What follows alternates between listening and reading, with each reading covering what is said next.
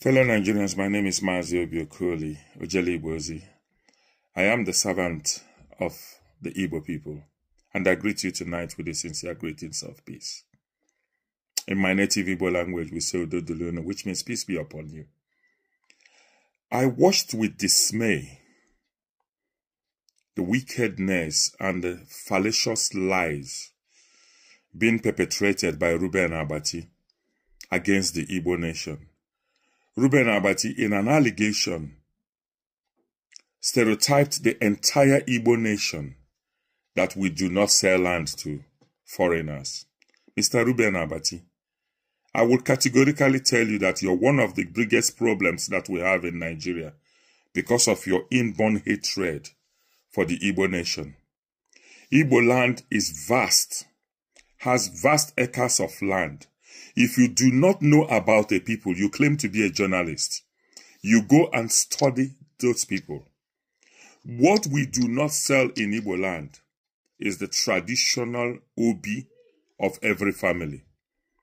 We do not sell the Obi because the Obi traditionally belongs to the first son, who will continue the progression of the family. Every other land in Igbo land is for sale, and anybody can choose to sell their land and choose not to sell their land. You cannot put the entire Igbo nation into a straitjacket claiming that the Igbos do not sell land to other foreigners, or what you call foreigners, because we Igbos, we don't see anybody as a foreigner. We've had Hausa people that have lived in Igbo land all through their lives. They've acquired land. They've lived peacefully. We've had Hausa mayors. I have Yoruba friends who have lived in Igbo land and are still living there today, even up to Port Harcourt. I personally know of Yorubas who have a lot of massive acres of land in Igbo land today. Some of them are engaged in farming. I actually had a conversation with one this evening who has a very vast acre of land. I was even asking him to give me 10 plots from it for me to be able to farm. I do not know where you people get all these unnecessary, wicked and clandestine stereotypes that you level against the Igbo people.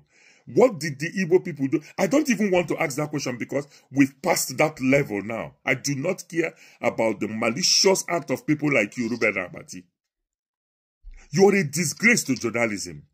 Have you been to the land ministry and called for any paper, for the land allocation paper, the C of O's in Igbo land, and you only find only Igbo people in it? When you are a journalist that is worth the pen upon which you claim to be a journalist, you will do what is called investigative journalism. I have worked as a journalist, and I understand what investigative journalism means. You go out there into the field and do your research. So whatever nonsense you want to talk about, it will be based on facts and figures.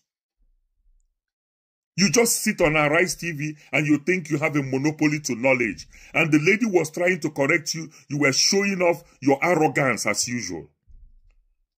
What is wrong with you people? Why is it that you wake up every morning and the only way you can have an erective testicular fortitude is by criticizing a people who have done nothing to you? There are wastelands in Igbo land that you can go and buy. Who cares who buys them? As long as you are doing what is right in the community, you cannot buy the Obi of any community. It is a sacrilege for us to sell that, because that is the progression of the Igbo family. It belongs to the first son of the family. If any attempt is made to sell it, the community will tell you no. The family will tell you no. And you need to respect this.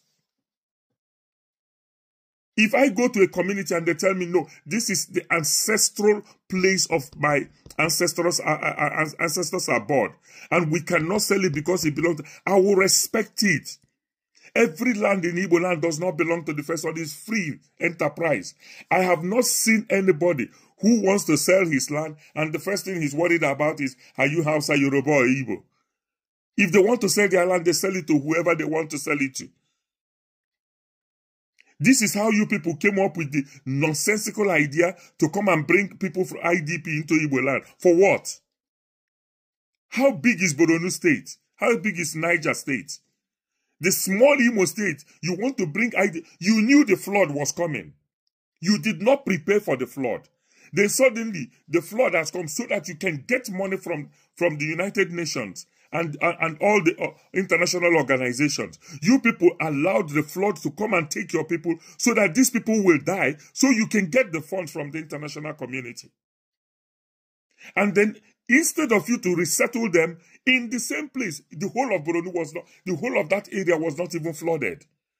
You now want to bring them into a university in the small land of Imo State, and you want the people to say yes to it.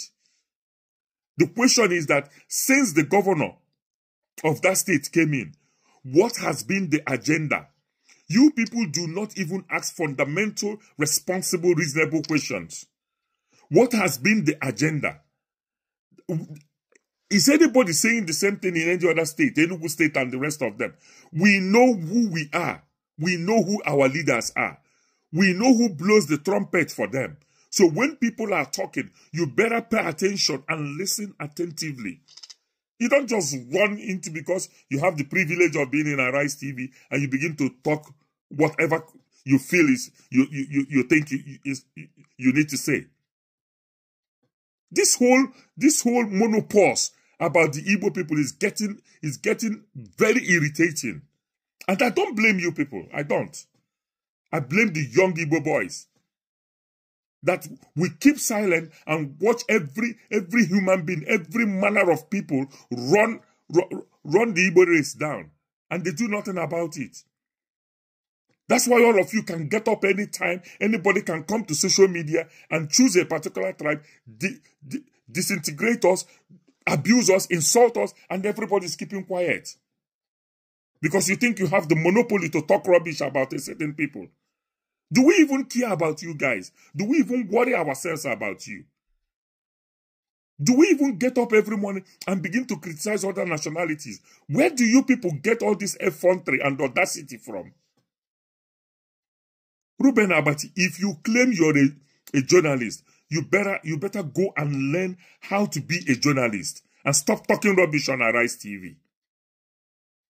And somebody was trying to correct you and you were so pompous, so arrogant and so indisciplined that you were not even letting the lady tell you, you cannot stereotype a people. I've got land in Igbo land. You're Hausa, Yoruba, whatever. You want to buy it, come, I'll sell it to you. What is wrong with all of you? I blame the young men in Igbo land. I blame them. That's why anybody can wake up in the morning, have dysfunctional testicular fortitude, and begin to insult a race of people. We are 80 million people.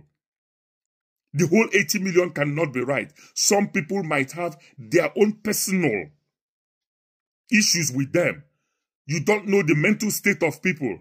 80 million people. Somebody can say, I don't want to do something. It does not mean that the over 80 million Igbo people have met somewhere and agreed to do that. This unnecessary, low-budget type of stereotyping must stop. What is wrong with you guys? Reuben Abati, you better get some knowledge and some intelligence if you say you're a journalist. Learn to be very pragmatic in the way you talk. I can see the pomposity and the arrogance in you because you think you have access to the media. I wish you guys all the best.